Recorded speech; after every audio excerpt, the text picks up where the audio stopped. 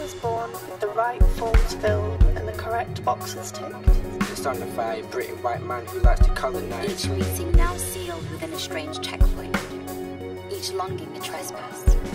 Men, women, children have been moved like toys by my country. Because my eyes match the rolling hills of the countryside, and my hair flows in the same texture as the Thames. He likes war, makes promises to the poor, but they often die, that's fine, as long as he makes profit right. There are no documents to allow her to enter into his arms.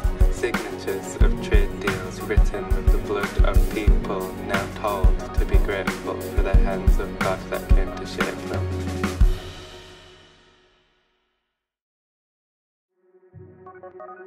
There's a lot of talk about Britishness at the moment. Who's British? Who's not? Who's a British citizen?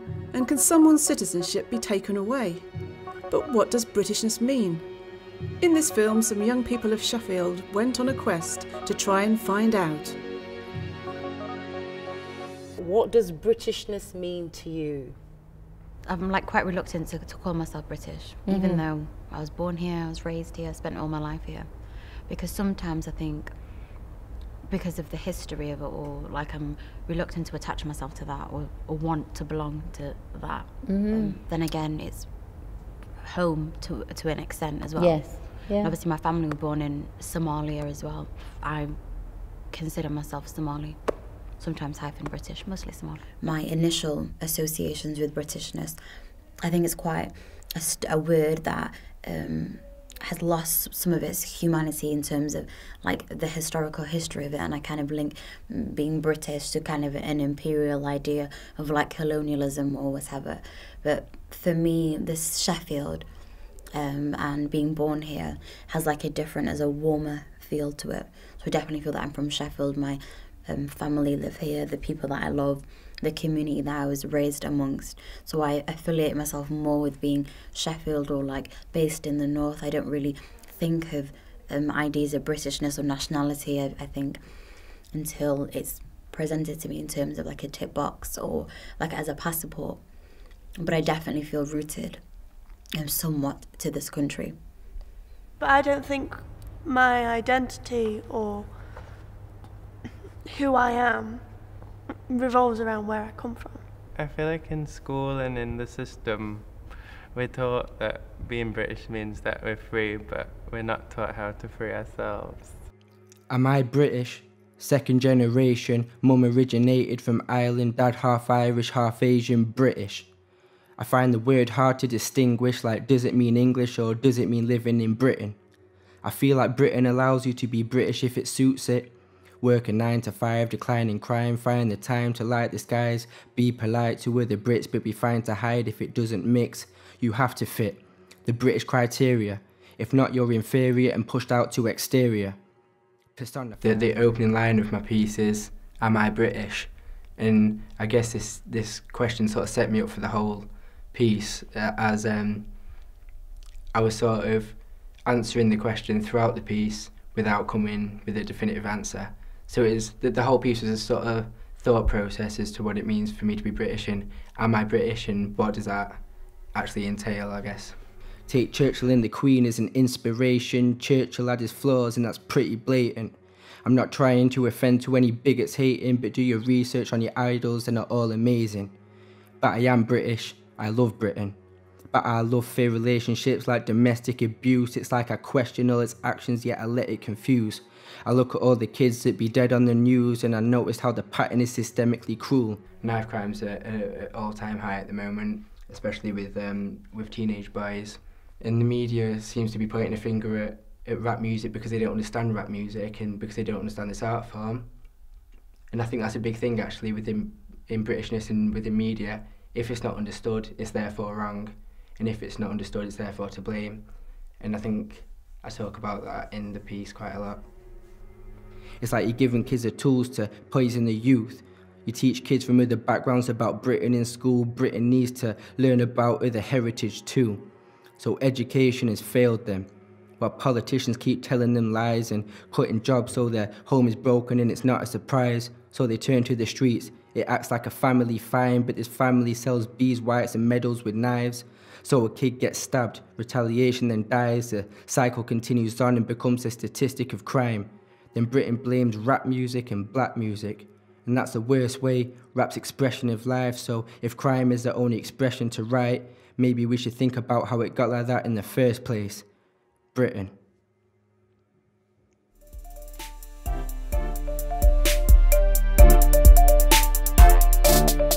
After a 24-year break, Carnival is back in Sheffield. Taking the theme of the Phoenix, Carnival rises once again over the Steel City.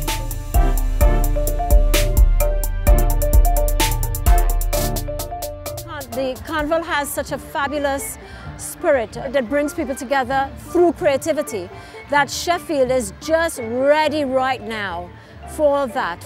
And I mean, look around today. Everybody, all kinds of people are here. Having travelled to different parts of the world, I always kind of look back at Britain, I'm like, I don't think she understands what she got. And it's not until you go to places which really are segregated, you realise how fortunate we all are here if we make good of it. Today, everybody taking part, most of the people in that parade, they are today's British people. So this is very British.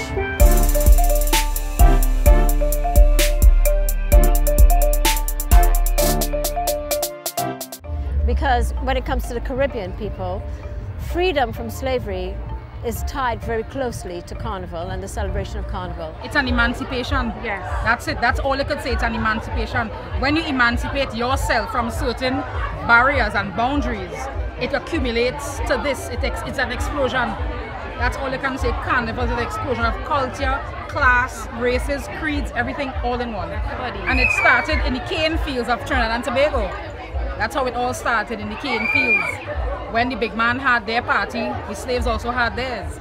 So Carnival was born in Trinidad and it just exploded all over the world. So being on the street is always important because of that sense of taking ownership of your town.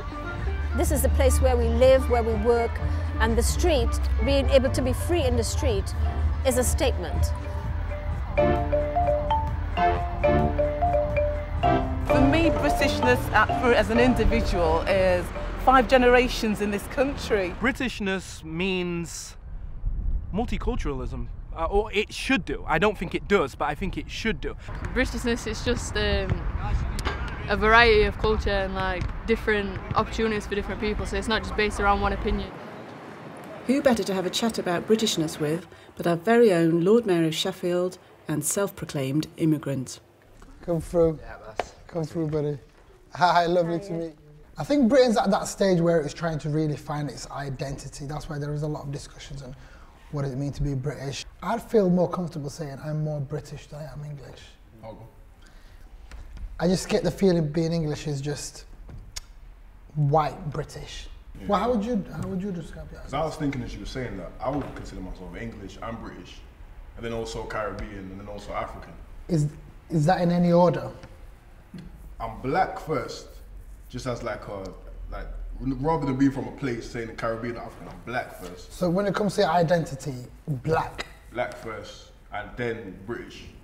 And then I put in the Caribbean, African, because I relate to Britain more than anything.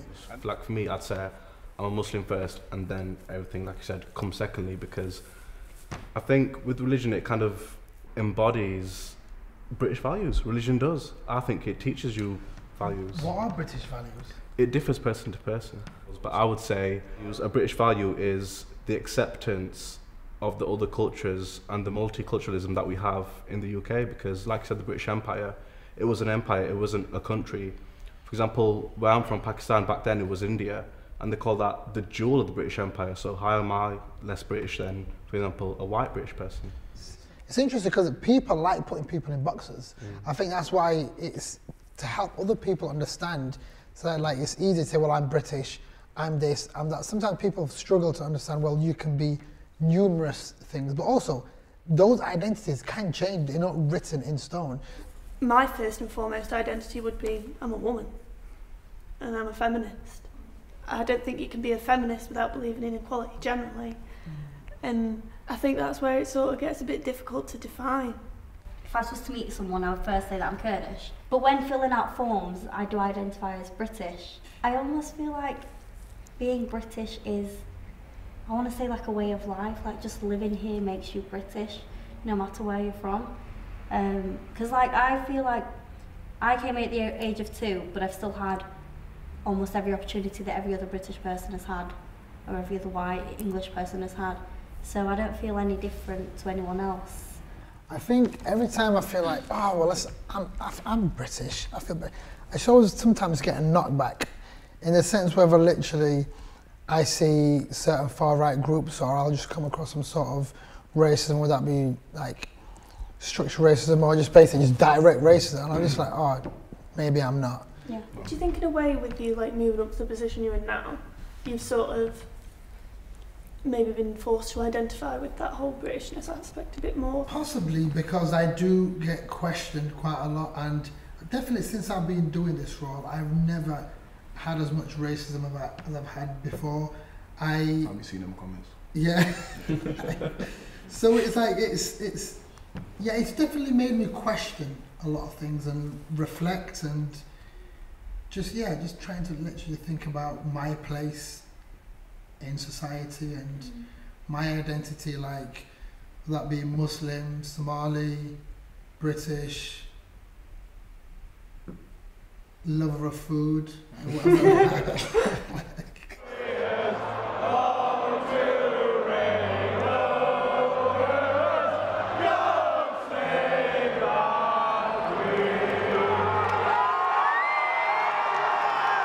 With World Cup fever rife, we were interested in finding out how football unites the people of Britain. Dawn Football Academy itself, we did a count of different ethnicities, and we've got around 20 to 21 different ethnicities. So you've Bengalis, Pakistanis, Arabs, Somalis, we've got Roma, Slovak, Kurds, Iranians. So we've got a massive, diverse community, and they're all united in one thing, and that's playing football. Whether they win or lose, and the camaraderie that they've got with each other, I don't think you can find that anywhere else, to be honest with you. There's no negativity amongst players. It don't matter what level they are, they accept each other, they just come for football. So football is absolutely the glue that binds.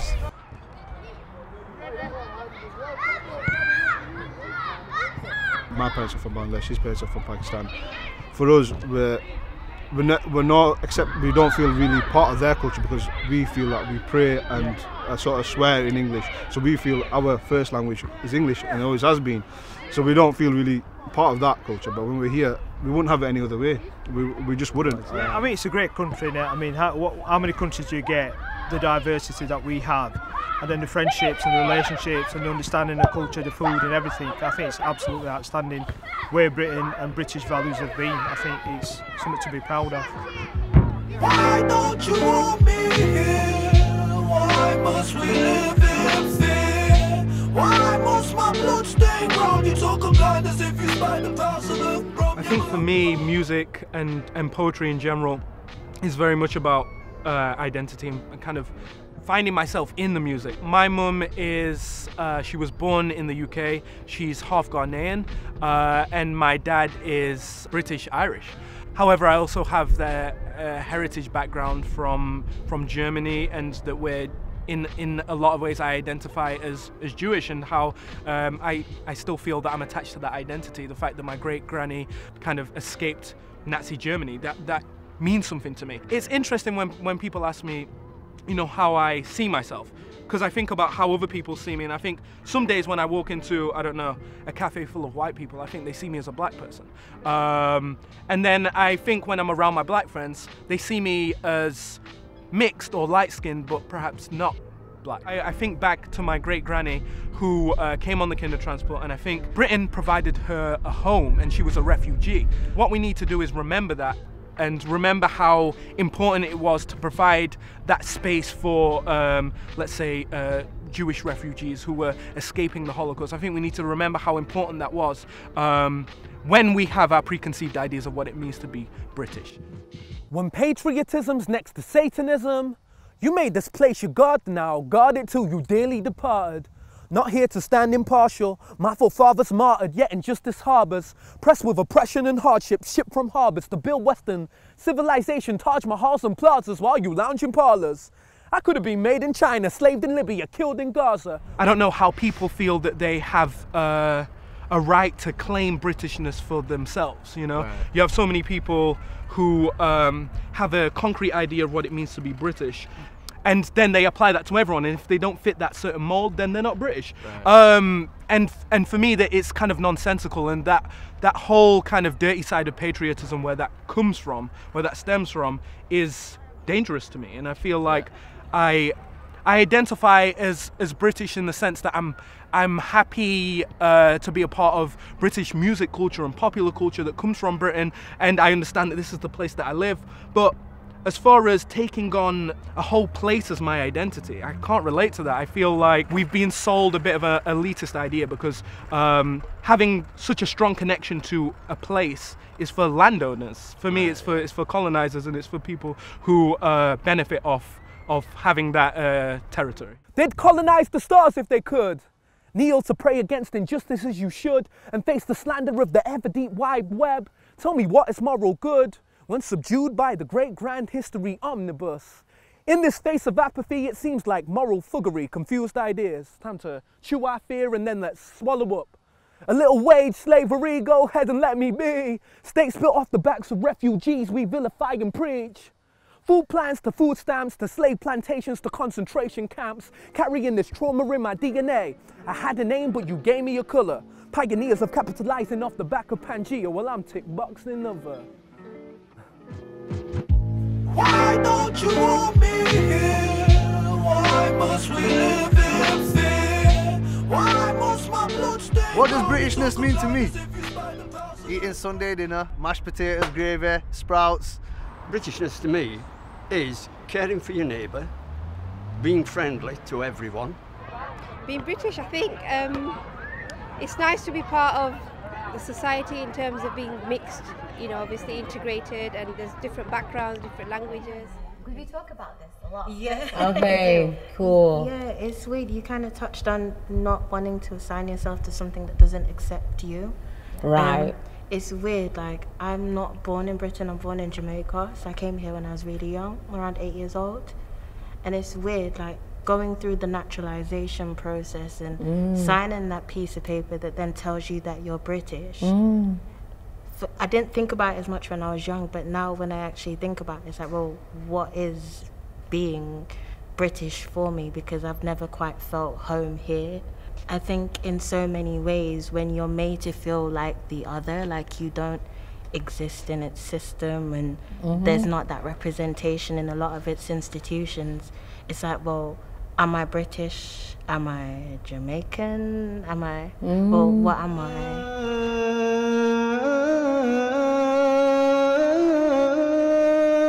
A massive Eid Mubarak and to everybody who's here to celebrate.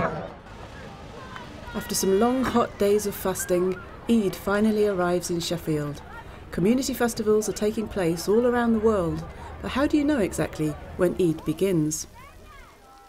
People do ring, let's say Pakistan, and say, oh, have you seen the moon yet? Oh yeah, we have. Okay, yes, that's it, it's Eid tomorrow. In the Muslim calendar, there are 2 Eids.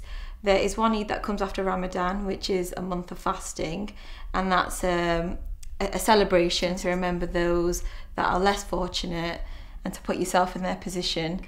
And I think the biggest thing about it is families coming together, spending time with each other, and just having a good time. I think it's so nice when like these events happen, because it brings everyone together. It doesn't matter what colour you are, you just enjoy it for the sake of just getting together. Ramadan isn't just about not eating food, it's about focusing on your faith, and I think that's the beauty of Islam, that you have this 1 month that just rekindles your relationship with God and refocuses your energy as to what you're doing with your life. Well, my mum is half white, half Yemeni, and my dad is Pakistani, so I am half Pakistani, quarter Yemeni and quarter white.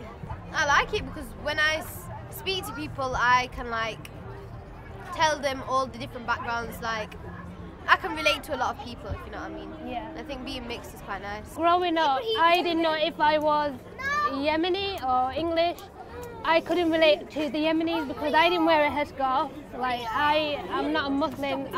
I believe in. I'm a free spirit. I think some people are quite narrow-minded and they don't like to think about other people's backgrounds. They don't like to accept other people's beliefs, and I think, yeah, they just don't like to accept anyone else. I went to King Edward. It was very multicultural, and that's what I loved about King Edward. Everybody was open, everybody was accepting. All the teachers were like, they were happy to help everybody, and that's what I loved about King Edward. I wish I had that kind of like supportive atmosphere while I was growing up, because I think in my school it wasn't like that. So I thought they always kind of neglected the Pakistanis, and in our year it was always the white people with the white people and the Pakistanis with the Pakistanis, and I didn't like that because I wanted it to be like a big like community and feel like, you know, like welcoming. So I think Britain itself and British people are quite accepting of pretty much almost everything that's, you know, like sexuality, religion. No one will look at you weird if you say you're an atheist or you're... I don't think that. You know what? Yeah, I was going to say, I think it's very area dependent. I think people like to, it's like the tolerance thing is keep it over there and I'm alright with it. Yeah. As soon as you bring it next door to me, now we've got a problem. And let's be honest, like religion, like it's every other, if you look at the tabloids or whatever it is, there is massive Islamophobia and anti-Semitism, not just in politics, in society in general. So I would definitely not say there is a tolerance in religion whatsoever. There's been discussions of, you know, discussion like let's ban the burqa, women can't wear this. It's like, listen, it's what happened to this tolerance? I think you've kind of got to keep it simple and look at who is in the position of power and look at their backgrounds, and they're all, and it's the truth, they're all just elderly, middle class white males. Eton.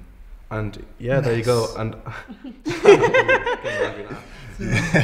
and how do you expect things to change when people in power are like that? Because they're the ones making the decisions and kind of dictating how our lives are going to be lived for us. I mean, like, it's all good and well putting such and such in children's curriculums, but what they don't understand is you've got to start from the top down, not the bottom up. It's not going to work that way. So I completely understand what you mean. Is we need, whether that be more women and more people from the LGBT plus community, more people from a BME background, just to represent. I think that's one great way we'll be able to generally have equality in the country. And mostly I believe that the education system hides behind like the European history more. Yeah. And we kind of absolutely look, and we look at a lot of European atrocities as opposed to British ones. In secondary school, there's a very there's like a repeated sense of history of certain things.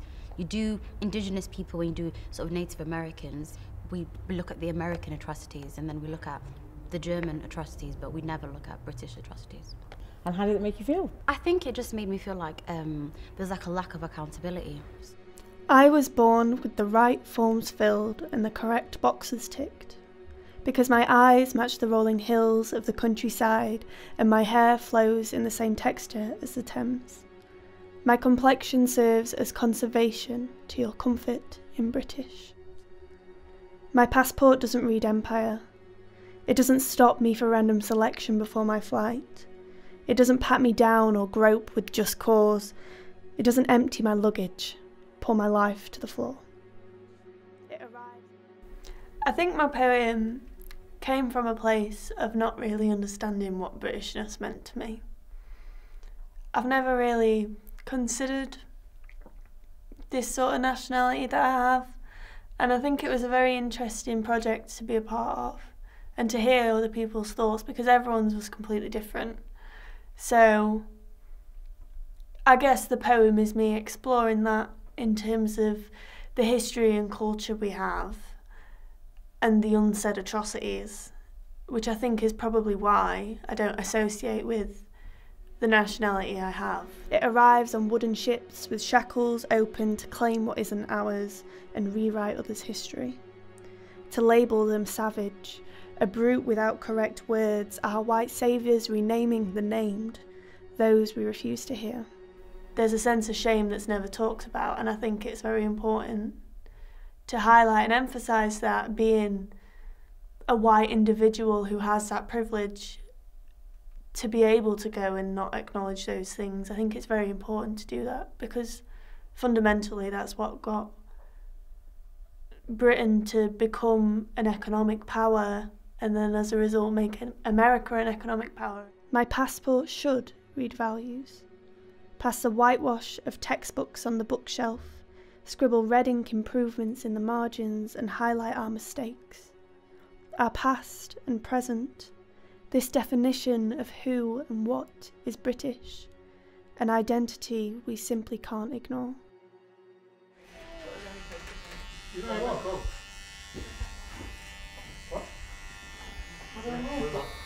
Making this film about Britishness and what it means to be British.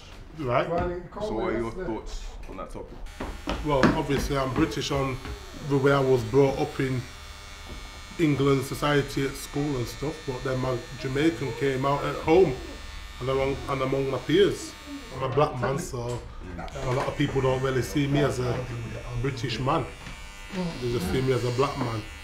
They say, oh, where you from? I said, England. I said, no, but where you really from? So, yeah, I know that I'm not really from here. What about when you go back home though? Do you think they embrace you differently? Yeah, they call me Englishman. Yeah, exactly. I said this the other day. When we're here, we're not English when we're backyard, innit? Yeah. You are English. Yeah. So, the way I just define myself is I'm a black British man. That's it. Can't say no more. Black and British. What do you mean? Being black and British? Being black and British. Yeah, you can play for a football team, can't you? You can do that. You're talking about black Britishness. You're pushing it more to racism now. Right, okay. Yeah, they're asking about Britishness. But you're pushing the subject more towards racism. So what is Britishness? Huh? I don't understand when people say, do I feel British? I don't understand I'll it. give you an example. I don't understand the question. I'll give you an example. I'm African, right? My girlfriend, she's English. Yes. My boys, they're half African, half British. Now, for me to call myself British, like government-wise, I have to do a test. I have to go in and do a test with all these questions that I wouldn't even know the answer to. That you would know. British, That someone who is British wouldn't know, but I'm expected to know. And in government's eyes, that makes me, that's Britishness. If you're white, I guess we probably need a white person here to ask, like, babe, what would you class yourself? I come from a small town with small predominantly white people. We know we would never move there because I've got mixed race kids and I don't want to bring them up there because of the views that people have there and the culture that's embedded within that smaller society. I think you can look at the culture, people's background. Yeah, you throw in racism there because that's part of it, isn't it? Yes. Britishness. Because most, if you look, I think people who class themselves as being British, then it's usually white people. Yes. Yeah. As a black person, you guys might have been born here, you're called English or British, but you'll never be accepted. No. It's not going to happen. No. Is it? I was born here, but guess what? I would never wear an England shirt. Why not? Why not? Because I don't feel that included. So I've let my son wear it. You know, my kids wear it, but I would never wear it. You won't support England? I'll support England, don't get me wrong, but I'm not wearing no shirt. I'll wear a Jamaican shirt. I'll wear an African shirt. Nigerian shirt. But I'm not wearing no British shirt, not no England. Even though there's enough England, British, you know, are you aiming to change the views of your children?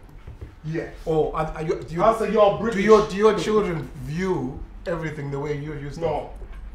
You know what's different? I want to tell you something. There's a difference between the way how we was brought up and our children have been brought up. So we're first generation British. So my mum came from Jamaica, my mum and dad from Jamaica. So we've got that Jamaican views still. You know, we got brought up like with the certain culture, whereas my kids now, they've been brought up British culture. You understand me? So that Jamaican, it rubs off a little bit, but not too much. Diluted. It's diluted through the generations. Just speak your mind. This is where you get to speak your mind. Where PC culture don't exist. That's right. Because everywhere else you get judgment now. Barbershop, no judgment. That's right. Speak your mind. After something big happens. Everybody can have their own opinion. And everybody can walk about via saying their piece. Yeah, man, you can include it. Place where I say it's somewhere where black male energy lives and doesn't die. The only place where it doesn't die. A well-shaven man meets expectation. I learned this in a barbershop. I like to spend time here. These men walk a certain integrity I could only reserve for trying to convince my legs to move.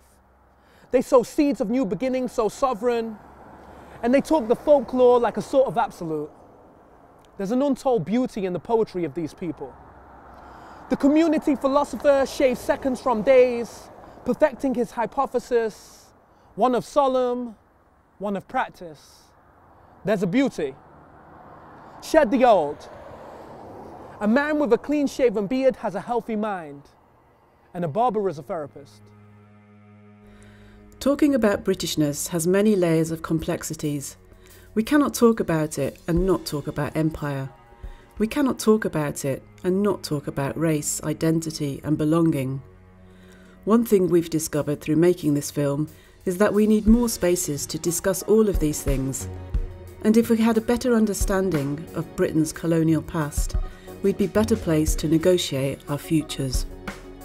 I don't know, I feel like there's such a difference between the modern Britain today and there's a different Britain that is again fighting for something that's not theirs, that's fighting for dominance, that's scared of becoming a paper tiger. And I think the modern Britain, we're just fighting for freedom for everyone. I think there's a lot of room for disruptiveness to change the kind of narrative of what is Britishness. Whenever they ask me what's your nationality, I will always say British. I was born here, I was brought up here, this is my country, and it's very, very important to me actually. Britain is such a rainbow country, and they have to learn to accept that. There's no going back now, we can only move forward. Britishness becomes a way of life, but it doesn't mean that you actually have to forget where you come from.